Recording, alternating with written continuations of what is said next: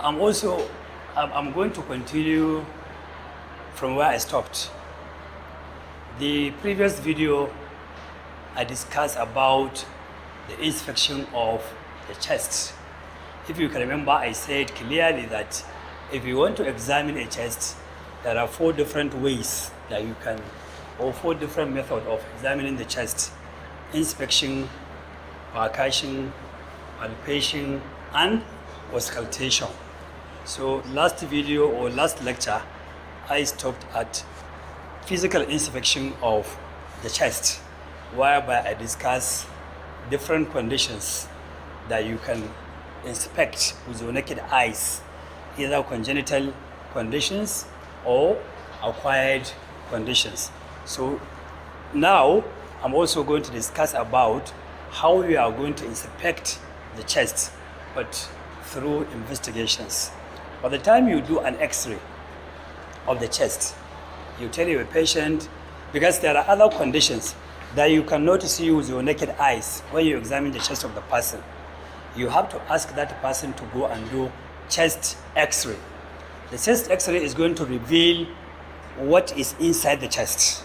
So it is going to reveal the conditions that are not, visible with by American with your naked eyes on the chest.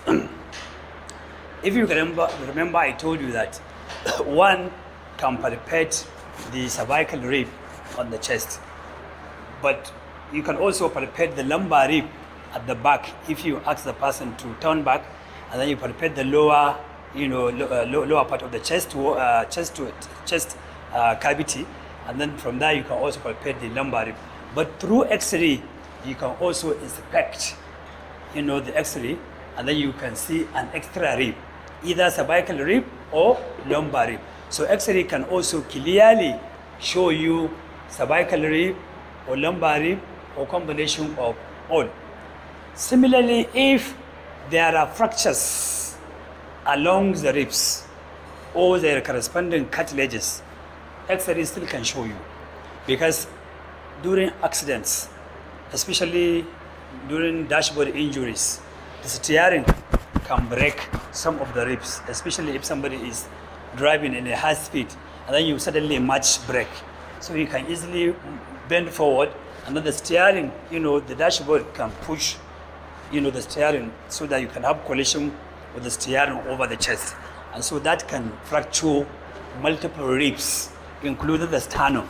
So one can also see fractures of the ribs and also fractures of the sternum, which mostly is comminuted type of fracture that one can see on the sternum. So when somebody has fractures of the ribs, actually it may be on one side or maybe on either or on both sides. So it can be on the right or on the left or on both sides. There may also be associated sternal fracture. One major problem with these fractures of the rib is that the physics of the fractured ribs can go and break or injure the lung tissue. And you all know what is contained in the lungs is what? Air. So it is air that is inside the lung. Once the fractured end of the ribs pricks any part of the lung, the air will just come out. So the lungs are going to be deflated. And so the air will now come into the pleural cavity. By so doing, you have air in the pleural cavity. And that is what we call pneumothorax, which I will discuss later on. So again, the fractured ribs can also injure certain important vessels. For example, if it is the second or the first rib, you know that the first rib is very close to the great vessels. Subclavian artery and subclavian vein are very big vessels. So once this rib is fractured, these great vessels can also be fractured. Are you clear? Or the clavicle along the line, since it is associated with the root of the neck, can also get fractured when there is a fracture of the ribs. So these fractures can have effect on the vessels. So once a great vessel is being injured by any of these fractured bones, bleeding may continue profusely. You get it?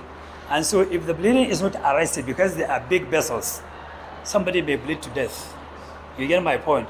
And so that is why fractures of the ribs, especially the first rib or the clavicle, is very, very dangerous because of the important great vessels that are close to these, bones. Similarly, the sternum, it has a relationship with the heart. So once this fractured, this sternum, especially the lower part of the body of the sternum fractured, it is going to also affect or injure the heart. And you know that once the heart is just being, ruptured by these fractured ends of the sternum, what will happen? Because the heart is the one that is pumping the blood. So by so doing now, if the pieces of the broken sternum go into the heart, to the extent that it ruptured the pericardium and then goes into the heart, that will definitely be a great problem. You get my point? By so doing, one may have, if one is lucky, that the substance of the heart is not being ruptured, but the vessels around the heart, the coronary arterial branches supplying the heart, if they are affected, one may have bleeding into the pericardial cavity. Are you clear? In that case, we have what we call hemopericardium. Are you clear? So you may have what we call hemopericardium because the sternum, the fractured ends, injure the vessels, around the heart. So the X-ray can show you the fractures along the body of the sternum. You can also see calcification of the cartilages. You all know that the ribs are all connected to the body of the sternum by their own corresponding cartilages. Are you clear? So each of these bones, except the first bone, the first rib, is the one that is deficient of the costal cartilage. So the first rib is completely bony, doesn't have costal cartilage. But the remaining ones, they all have costal cartilages. Similarly, the 11th and the 12th ribs, they also don't have costal cartilage because they are the floating ribs, and so they're not even connected to the body of the sternum. So now, the costal cartilages, if you look at them on the X-ray of normal person, you will see that they are translucent. Unlike the bones, they are radio opaque. So the cartilages, they are radiolucent. The bones, the ribs, they are radio opaque.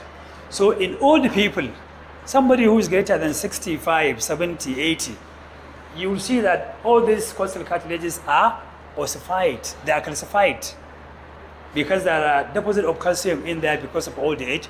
So the bones, the costal cartilages, they become calcified. And that is what we call calcification of the costal cartilages in old age. And so you are going to see that the ends of these ribs, the union of these ribs with the body of the sternum is going to be radio opaque in old age. So once you see this calcification, you know that that X-ray belongs to an old person. Or if it is radiolucent, you know that it is a person that is not yet old enough to see this calcification. You know, the functions of these cartilages along these ends of these ribs is to allow the chest to expand during inspiration when we are taking in oxygen, and when we are bringing out carbon dioxide, the lungs will deflate so that the lungs will expand during inspiration and deflate during expiration. That is these are the functions. This is the function of the costal cartilages. So somebody who has this calcified cartilages, what will happen? The chest expansion is going to be affected because the lungs, you know, they may not have enough room to expand because of this calcification of the costal cartilages. So it is going to reduce the chest expansion.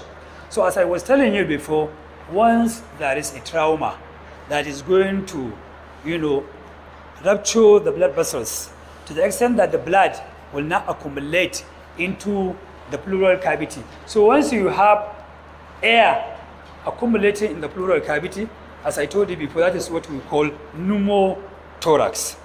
If the fractured ribs are able to rupture some of the blood vessels, the blood vessels may bleed into the pleural cavity, and then they cause what we call hemothorax. That means bleeding or blood in the pleural cavity. That is what we call hemothorax. At times, the lungs, as a result of inflammatory processes, for example, pneumonia. I'm sure you know what is pneumonia. Inflammation of the respiratory tract, whether from the trachea or the bronchi or from the lungs. This can cause pneumonia from what we inhale from the air and what have you. And so the pneumonia can now cause, at times accumulation or inflammation of the pleural cavity. Thereby, fluid, serous fluid, is going to accumulate into the pleural cavity.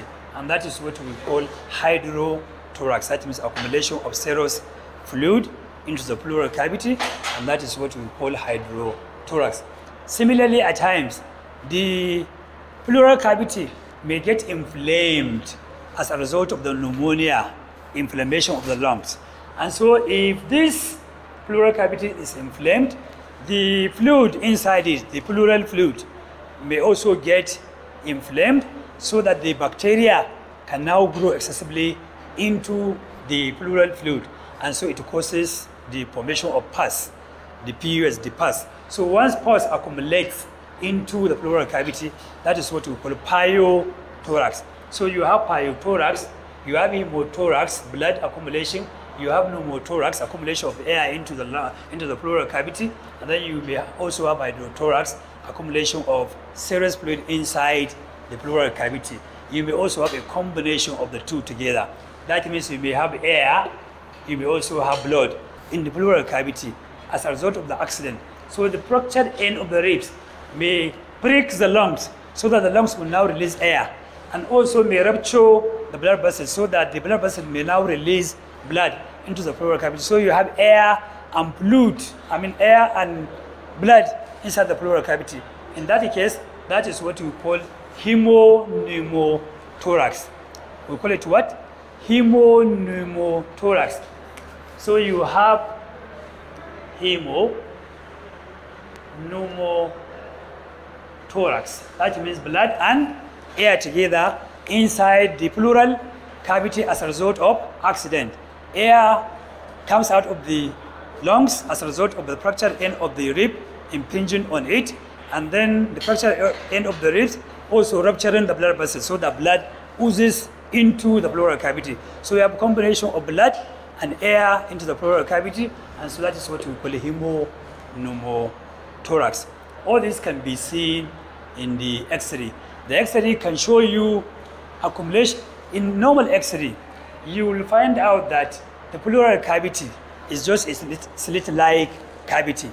Once there is air accumulation in there, you are going to see that the lung tissue is going to be deflated or shift towards the opposite side, so that the mediastinum, the midline structures, that means the heart and the great vessels, are going to be shifted to the opposite side. And so you will see a very wide cavity here, which is radiolucent, because it is air that is inside there. That is what we call the pneumothorax there. So you are going to see deviation of the mediastinum to the opposite side.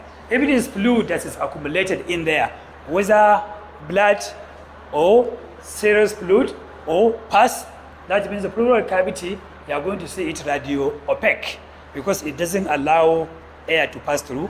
So accumulation of blood or fluid in there, or pus, is going to show radio-opacity in the area of accumulation of data. And even with that, because of that accumulation of that substance, it is also going to shift, the lungs and the mediastinum towards the opposite side. So you are going to see that through the X-ray. Similarly, in the X-ray, you can also inspect the substance of the heart.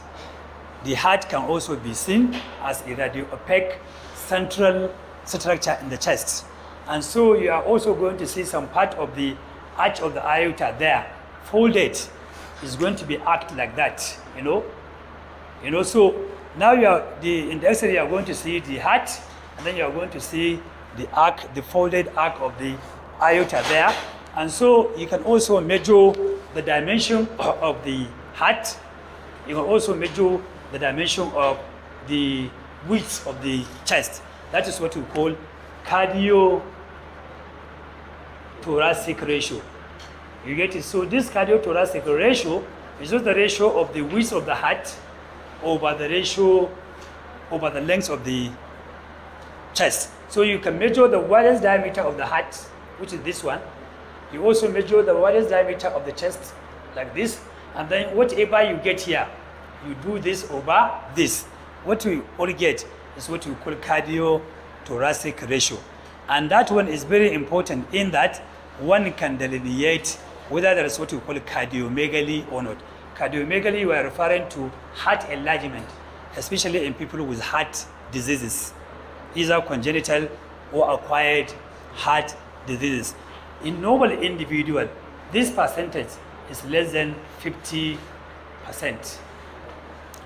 In normal individuals. So if there is cardiomegaly, it's going to be greater than 50%. So when you find out that the cardiothoracic ratio is greater than 50%, that means there is cardiomegaly, the heart is enlarged. But there are certain X-rays, whether you measure the cardiothoracic ratio or you don't measure, it is going to show you clearly that this heart is completely enlarged. And even the arch of the aorta is going to be unfolded. So this arch you are seeing is going to be a little bit vertical like that. It's going to be folded.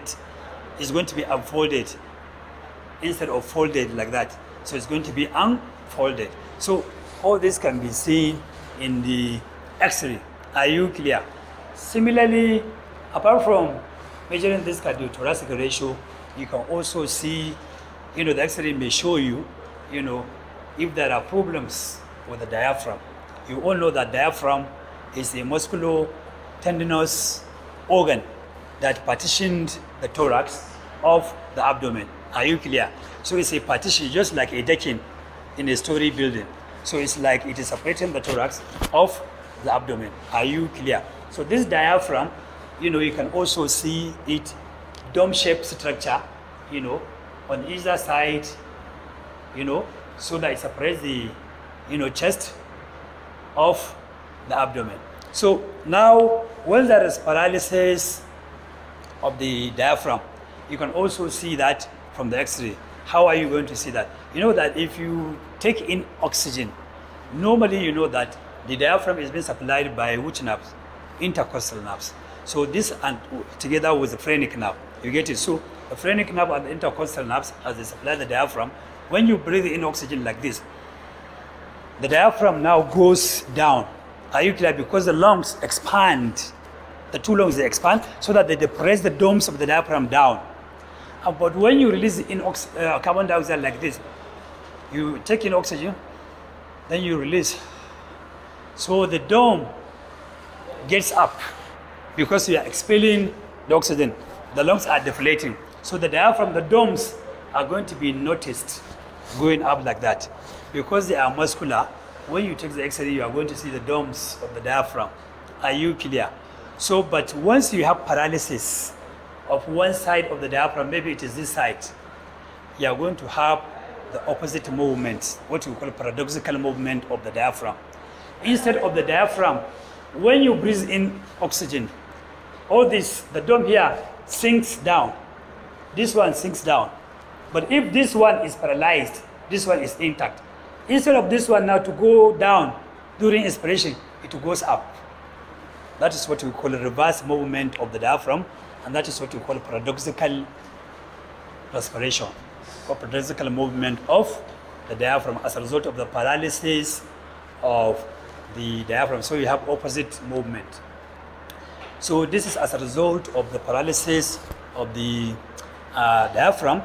And apart from that, if there are herniations in the diaphragm, you may see some signs. You may see it in the X-ray, or maybe when you do ultrasound, it may detect signs of obstruction.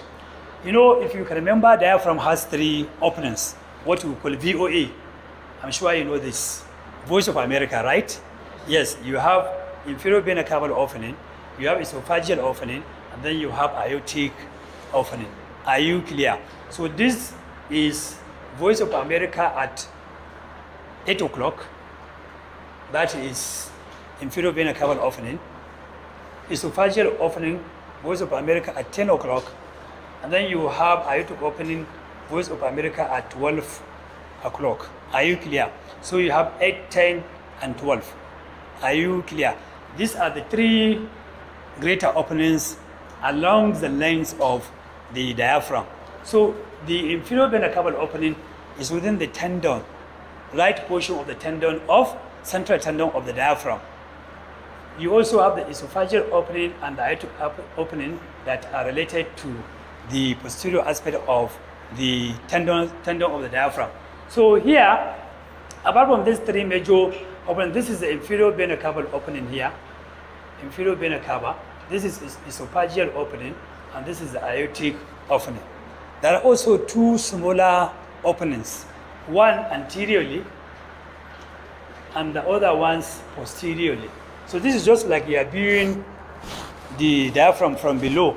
When you now cut open the anterior abdominal wall and you remove the intestine and the liver, and then you look at it from below, this is the diagram you are going to see. Are you clear? So you know that the diaphragm has several areas of origin. Apart from the sternal origin here, it has costal origins and lumbar fascial origin and what have you. So between, around the sternum, and the costal portions, there is a small triangle here, anteriorly, thereby forming a triangular opening. This opening is what we call foramen of Morgagni. We call it what? Foramen of Morgagni. There is another opening also posteriorly that is lying between the quadratus lumborum by the lateral side, psoas major on the medial side. So you have another triangular opening there. This is what we call foramen of Bogdalek. Bogdalek opening or foramen. Bogdalek.